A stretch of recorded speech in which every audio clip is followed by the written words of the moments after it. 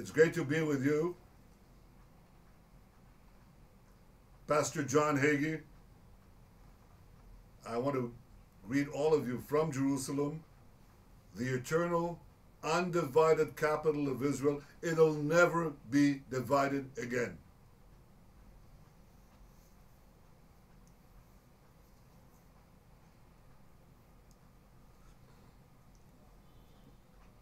Pastor Haygie, I want to thank you for your enduring, tremendous support.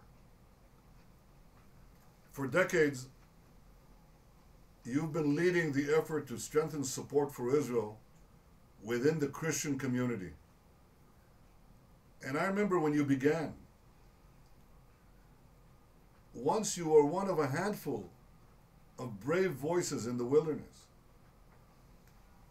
But thanks to your leadership, now there are millions and millions of devout Christians who stand with Israel. So I want to thank you on behalf of all the people of Israel, and I want to thank the thousands of you who have come to Washington from across America to stand with Israel.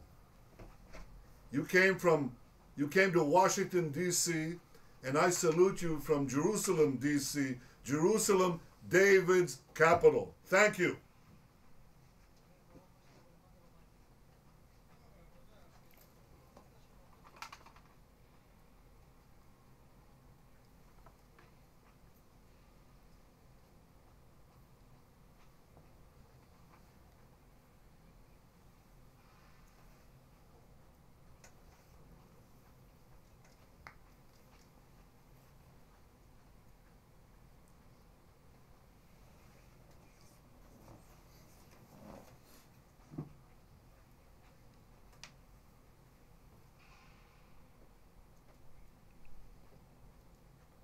Well, I think they're right to be concerned, but I think we should take some perspective on this.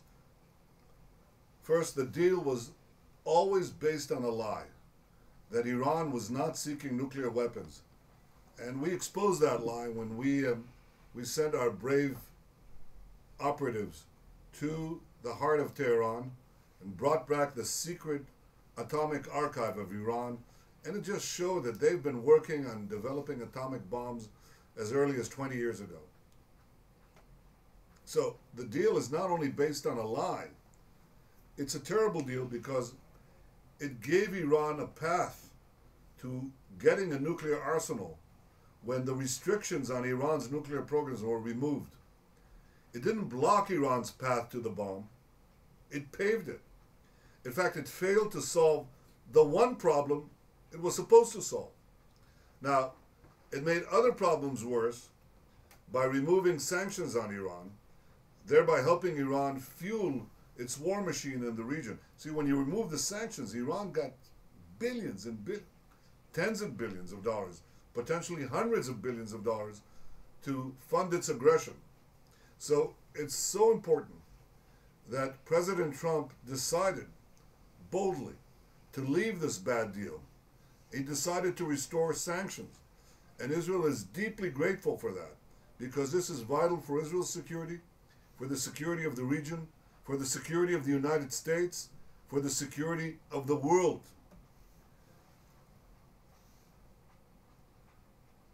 Now Iran is trying to lash out to reduce the pressure. They attack tankers, they down American drones, they're firing missiles at their neighbors. And it's important to respond to these actions not by reducing the pressure, but by increasing the pressure. And we have to continue to take away the regime's sources of revenue and its ability to fund terrorism. Yeah, you can applaud that. I applaud that. I think what President Trump did was very important. What Britain did, absolutely. What Britain did in interdicting the ship laden with Iranian oil bound for Syria, that was important. And now we were informed that Iran is brazenly violating the deal. So it's time for Europe to do what they promised to do. They promised to leave the deal and snap back sanctions if Iran did this. And I said, that's the way you stop aggression. You know, I gave an instance yesterday in the Israeli cabinet. And I said, you know how World War II started in Europe? In my opinion, it started in the 30s when Nazi Germany decided to violate a solemn commitment they had given the international community. And they walked into the Rhineland. Nobody said anything. Nobody did anything. And you know the continuation. You know what followed. We should stand up to Iran's aggression now. And Europe should back the sanctions instituted by President Trump. We certainly do.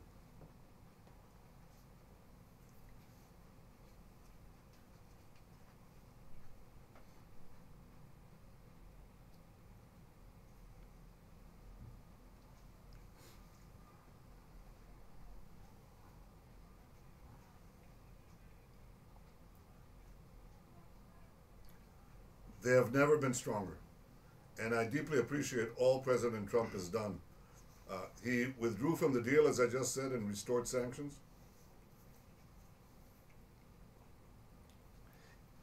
He recognized Jerusalem as Israel's capital, and he moved the embassy there.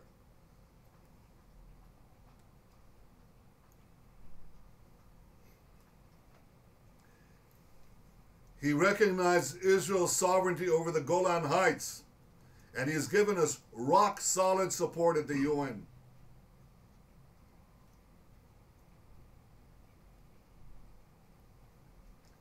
And of course, I have to add that he's given us generous assistance to give us the tools we need to defend ourselves by ourselves, and this has been backed up by Congress, by both sides of the aisle, and we are deeply, deeply grateful for that.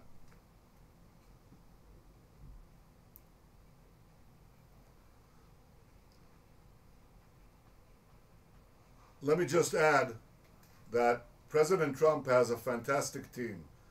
He's got Vice President Pence, the Secretary of State Pompeo, National Security Advisor John Bolton, Jared Kushner, Jason Greenblatt, David Friedman. These are exceptional people, and I've worked with them, and I intend to work with him over the next 2.5 years to deepen the cooperation across the board.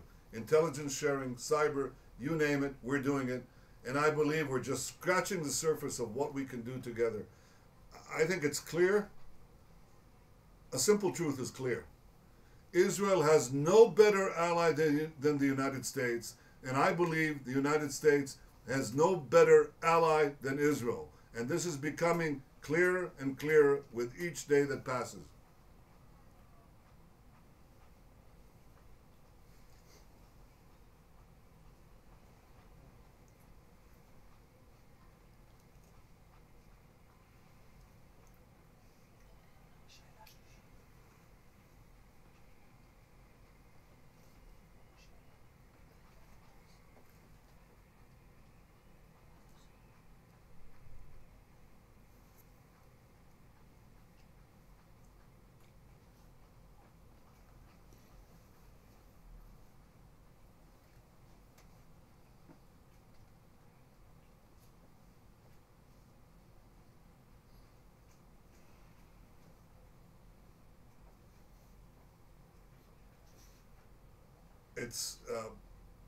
It's a historic proclamation.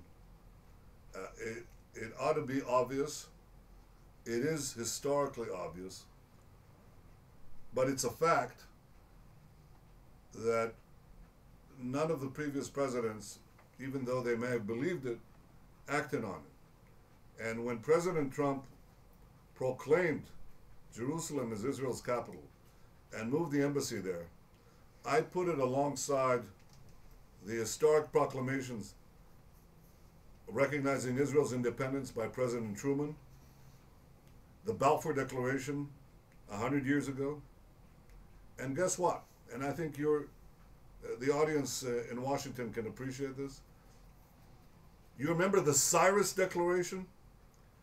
The proclamation that said to the exiles in Babylon, you can come back to Jerusalem? Well, I think that this is a historic proclamation, and I deeply appreciate it, as do the people of Israel. Now, last week, we opened the pilgrimage road that I think the previous speaker, Zev Orenstein, began to talk about. This is the same road where hundreds of thousands of my ancestors ascended to the temple. This is the same road where Jesus walked from the Siloam pool to the temple. It's exactly that spot. So that's been buried for centuries. You can't bury the truth forever. It's time to tell the world the truth. Israel, or rather Jerusalem, is the center of our religious and national life for 3,000 years. No people has had a connection to this land and this city like the Jews have to Israel and Jerusalem. The Jewish people are the only people in the world that have the same land, the same religion, the same capital, the same language, and the same name for their land and themselves as they had 3,000 years ago. That's some connection. It's time the UN and the international community recognize what President Trump put so clearly. Jerusalem has been and will always be the capital of the state of Israel.